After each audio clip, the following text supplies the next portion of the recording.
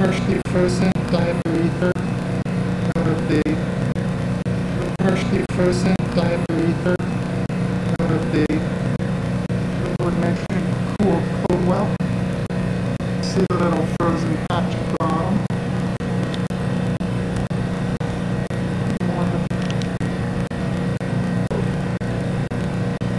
There's just the height from that.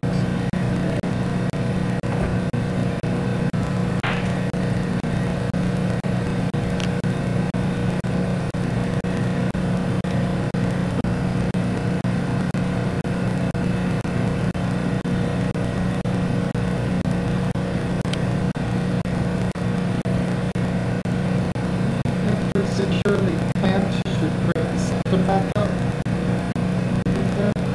And count the cold well so we don't condense any.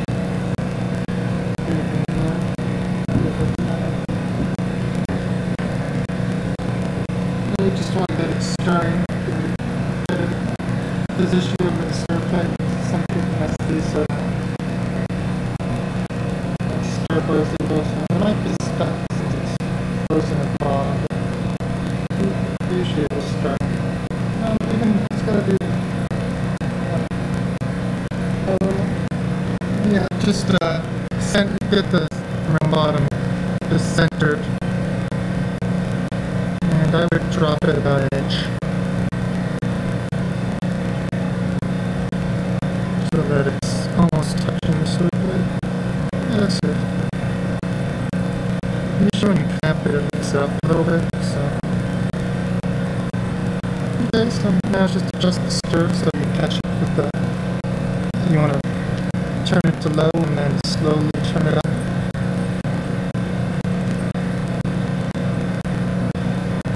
So if you slowly increase the speed, it should. So that's a good speed. Okay. So now Katie's weighed out 12 grams of the moly trichloride THF prepared previously, and 2 equivalents, or about 14.7 grams of lithium analyte. So by mixing 2 equivalents of the lithium salt with 1 equivalent of moly trichloride THF, we prepare a moly trisanilide. So you can add those in any order, or you can mix the solids together and add them, whatever's most comfortable.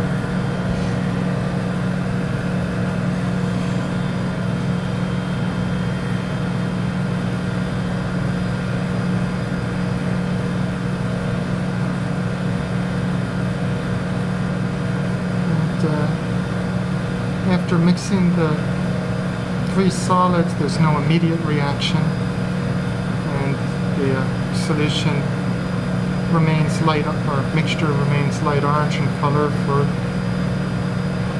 roughly 2 hours, over which time the reaction mixture reaches room temperature. And once it's reached room temperature, it will take on a dark brown color, and we stir the reaction mixture for 3 hours, additional hours after that point in time.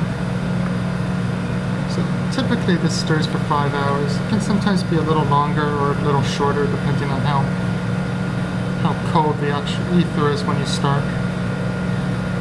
It's more or less frozen.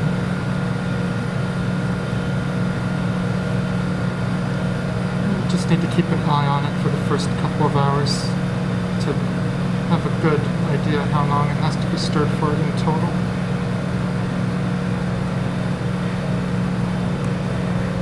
Did you add both? Yeah. Oh, okay. So you just need to put the septum on, and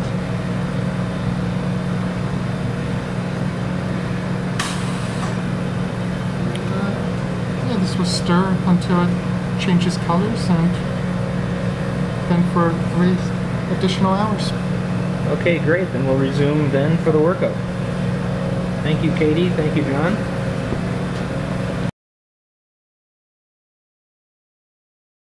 Five hours of stirring. This is how the molybdenum trisanilide prep tends to look. It takes on a brown color.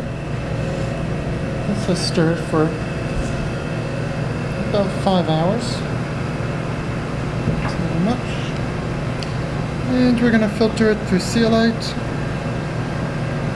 and then dry it, the solution, the filtrate rather. And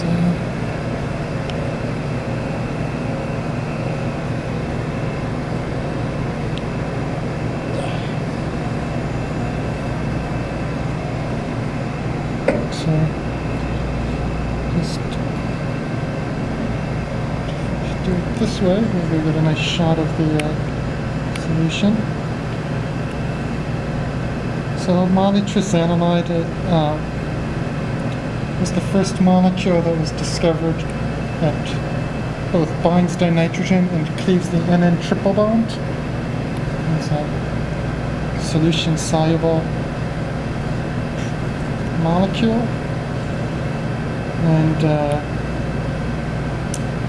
because it reacts with dinitrogen, we need to crystallize it through an atmosphere of argon or in vacuum. However, it should be noted that the reaction with dinitrogen is slow at room temperature, which is why the material could be prepared under an atmosphere of purified nitrogen. Here are the little, in the box we sometimes use these little rings in place of cork rings to stand things up.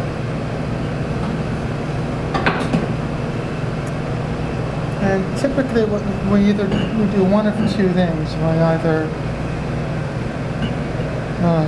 dry this diethyl solution and then add hexane, redissolve the solids, and dry that again to remove trace THF from the starting material.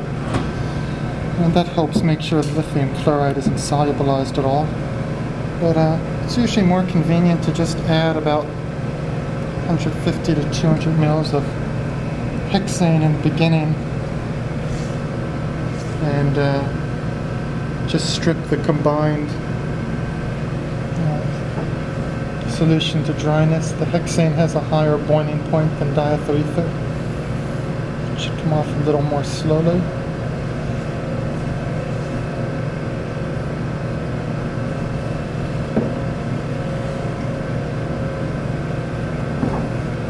So we're going to dry this filtrate, and I might add about 50 more mils of hexane at some point. Then it's just not to overflow the 500 ml flask. Pretty much at capacity here.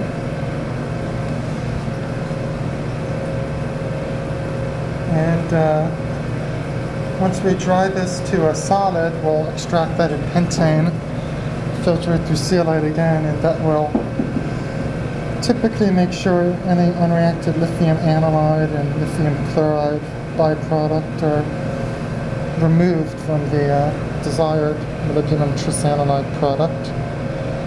You can see the orange color of the solids we filtered off, which is a consequence of the excess moly trichloride THF that was intentionally used in this synthesis. So to remove this solvent will take about 90 minutes typically. Just allow it to strip off. Okay, that's all we need. We'll resume at that point. Thank you, John. Mixture that has been filtered to remove excess molybdenum trichloride THF, and then we dried this mixture over a little more than 2 hours. And it should have dried down to a residue that we can scrape up, and we can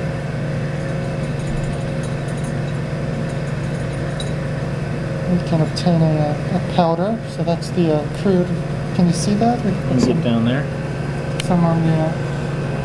So that's the crude reaction mixture is a nice brown red powder,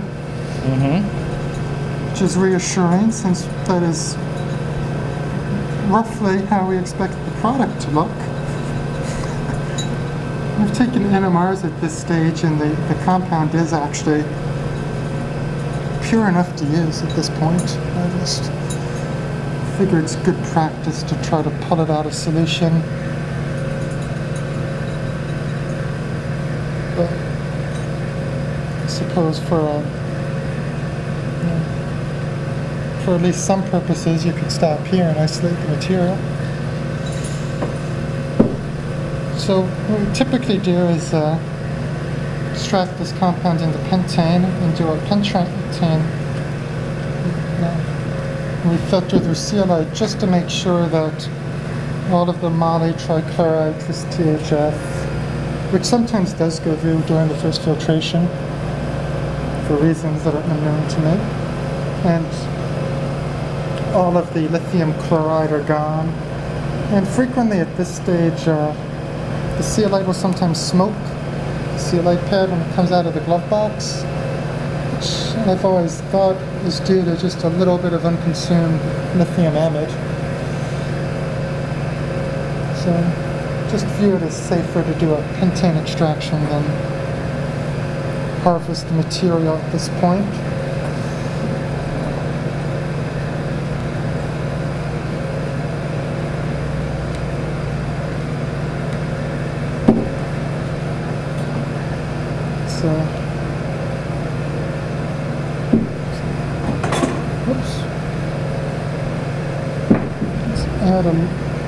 Sometimes I add a little diethyrether if it doesn't come right off the bottom. I have to stick to a little since we don't have a lot after today's prick.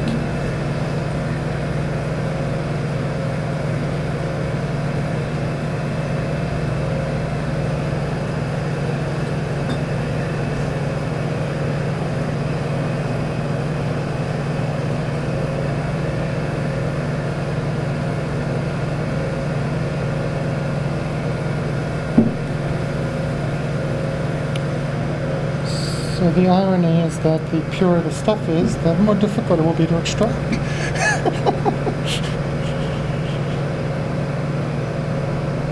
As the most common impurity would be the free amine, which is a fantastic co-solvent for this species. Just scrape off the bottom a little bit.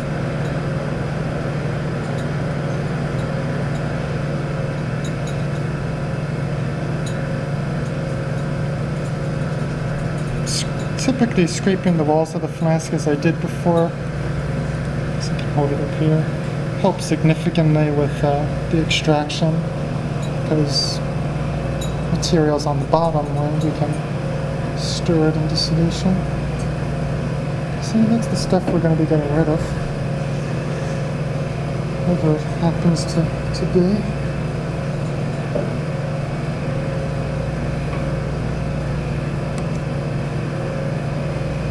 We've already hooked up the argon line so we can purge the crystallization vessel, which is this flask with argon. Okay, so it's working pretty well. Do one more, and we can't use too much solvent, or we're going to be in a lot of trouble.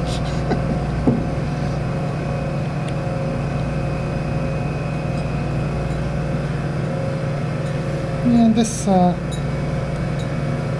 stuff that doesn't go into solution, the quantities varies with the preparation. Sometimes there's almost none, sometimes there's quite a bit.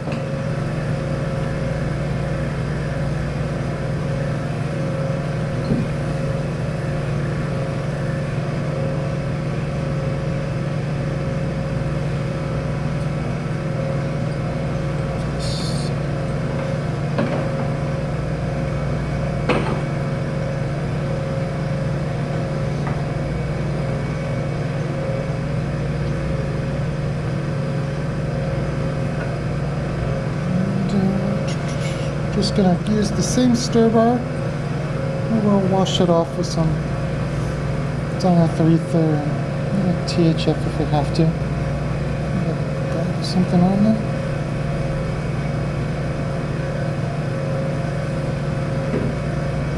So that's good enough.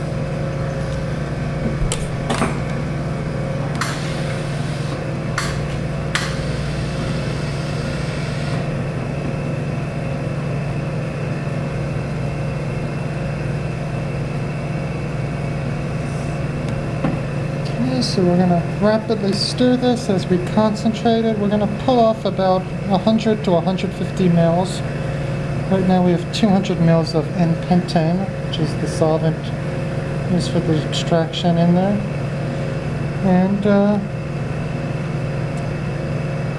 probably concentrate it down to about 75 before we get the first crop of Molybdenum, which is just a powdery precipitate. And in a good reaction like this, where a solid is obtained by stripping down the filtered crude reaction mixture, it's typical the first crop just crashes out. And then we'll set the rest up for crystallization in between 50 to 60 mils of solvent.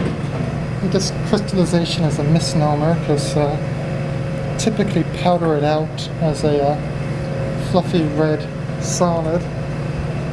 I've got a sample right here of the isolated material, so you can compare that to the crude that was just shown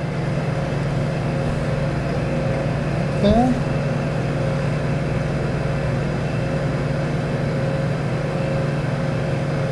And it'll probably take between less than 10 minutes to pump this down. So do you want to? Sure, let's pause. Can you hold it up again so we can see those solids? No, we don't have that light on. Can you hit that light, Peter? There's a switch right over here. The spotlight. No. It's on the light. No, back. There, further back. Yeah. Do you get them there? It's not so easy. Okay, yeah, I think you can see some orange solids in there. I'll just give it another minute or two while we set this up. So we've concentrated this a fair amount. And what we're going to do is filter it just to collect what we can now for the camera, and then we will set the rest up to crystallize overnight. And at any point during this prep, I could even stop it now and just set this up for crystallization, or powder out the substance at low temperature. But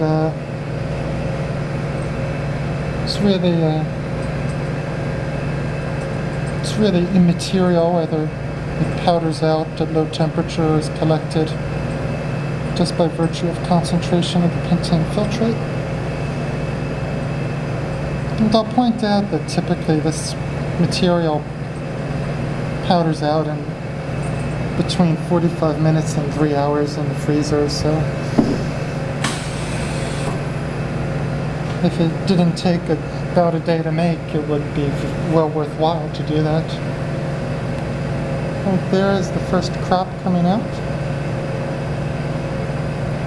I don't know if we're allowed to call it the first crop since we didn't really do much to get it. Maybe we should call it the 0th crop, much like the laws of thermodynamics. Try to get a camera shot of the filtration.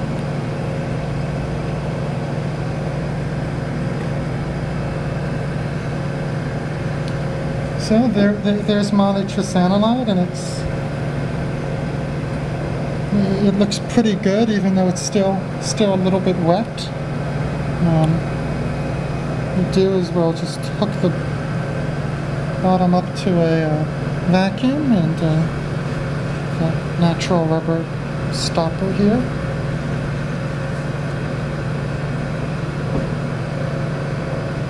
We will pump on this. My guess is this is probably 5 to 6 grams. Find out. And the filtrate is still good and still has plenty of good compound in it. So I'm going to transfer it to this flask.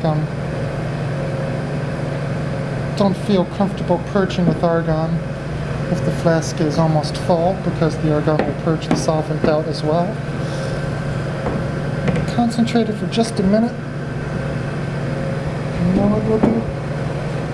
This is a faster protocol. We get the septum on first. So This is a oversized septum. It's slightly larger than a 2440. Thesis, I think I'd give the inner diameter millimeters, but it just fits a little better over these flasks.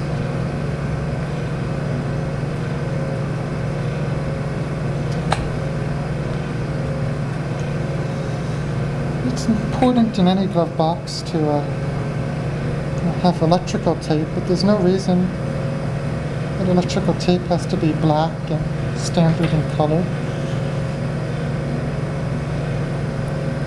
Sold in all colors of the rainbow and therefore can be present in the box in all of those colors.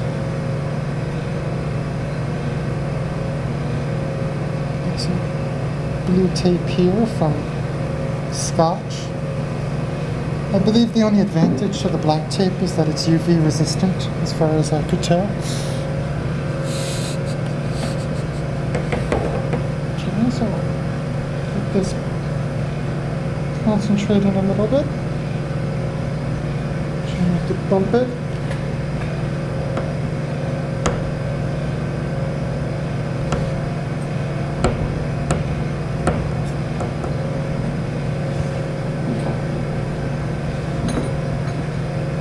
Just agitating it so it's less likely to bump.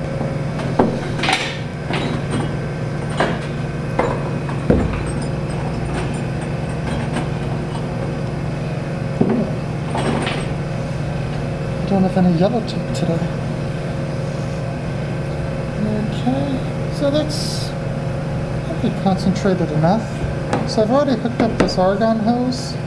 This argon hose goes to an adapter that's in the back of the box.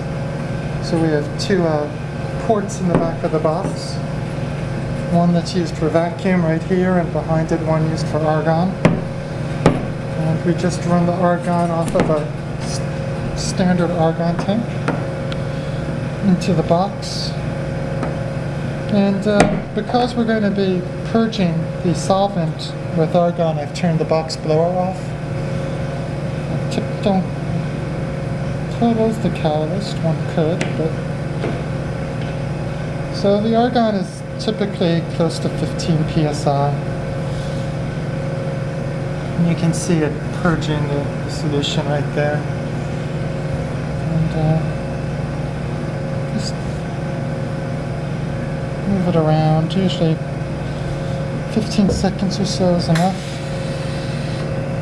What I'm going to do is, this is the key step. If you remove the needle slowly, there's a good chance that the argon will force some solvent out the vacuum adapter onto your faceplate. So you usually pull it off pretty quick. And then we want to get it out of there and cap this so nitrogen is not allowed to enter the flask. Take some more blue electrical tape, and this is an important step. This is the seal is virtually only made by the electrical tape. So it just has to be tightly wrapped. And actually, these colored tapes are pretty good because they're a little bit stretchy and they're amenable to tight wrapping. And these seals seem sort of crude, but they'll hold for about 2 or 3 days, I find. And actually, once I left for Christmas vacation and I came back and everything was good. In that case, I had actually greased the glass right between the rubber and the glass with a little M-grease. And that enhances the seal, but requires a little more dexterity, since then this rubber becomes slippery. I'm just going to pierce the top briefly to put it under a positive atmosphere of argon. And you want to make sure, of course, that the red rubber stopper doesn't pop out at some point, since it is a positive pressure. And you would also ideally like to seal that needle hole, so I'm taping over the needle hole to accomplish both of these tasks. And I think it's a good idea to put under a positive pressure because we're going to cool the flask, and typically the volume of gases is reduced upon cooling, especially when we cool at 55 degrees. So that's the solution as we'll enter the freezer. There's already some solids in there, and we expect to get a powder out. And if we don't get a good yield, we'll just set it up for a second crop or a third. Leave it in the back of the freezer on the top shelf, and that shelf is reserved for oversized objects, as you can tell. And just the last thing to do is to get our yield of from the first crop. Wipe this off.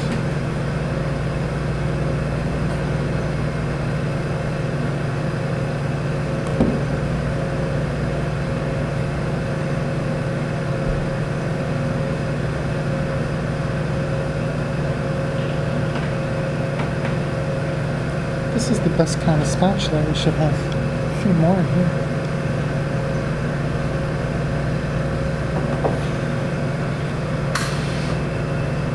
I'm going to turn off the argon. It tends to leak a little bit at this joint.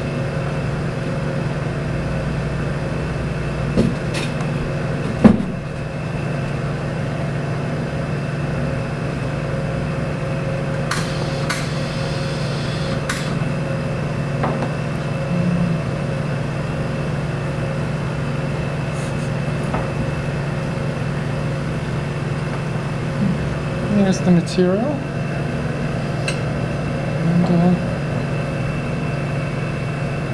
see that it's a little lighter underneath, so that's a nice bright orange red powder.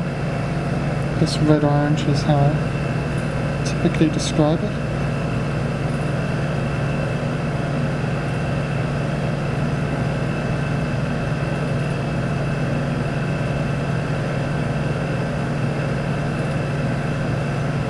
And this material, one can grow beautiful black crystals of it. It's just this material tends to rival it in purity, so say that crystallizing it, unless you need crystals for a specific application, is just going to lead to a lower yield. And crystals are best grown out of either N-hexane or diethyrether, preferably diethyrether, maybe a mixture of the solvents, and pentane seems to be especially prone to just affording a powder. Then again, powders are easier to weigh out for future steps, unless one grinds up the crystals, in which case, why grow them? So I'm going to get at the last bit here. You can see that it's really not staticky at all. It's easy to manipulate. The humidity is, of course, rather low in a glove box.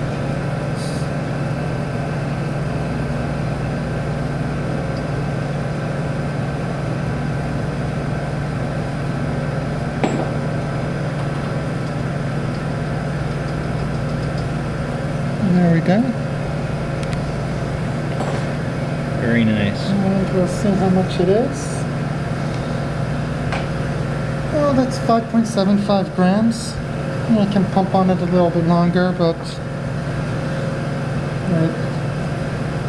it's likely to, the mass is not likely to change, so maybe we'll just cap it off. Cap it off, and synthesis well done. That's molybdenum trisanilide right there. And we should, of course, label the vial. And this material is best stored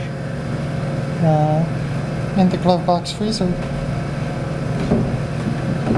where it maintains its integrity for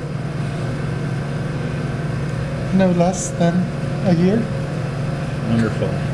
And this freezer is minus 37.5 degrees Celsius when it agrees with the setting. Well, thanks very much, John. That's a wrap. Okay. That's a wrap.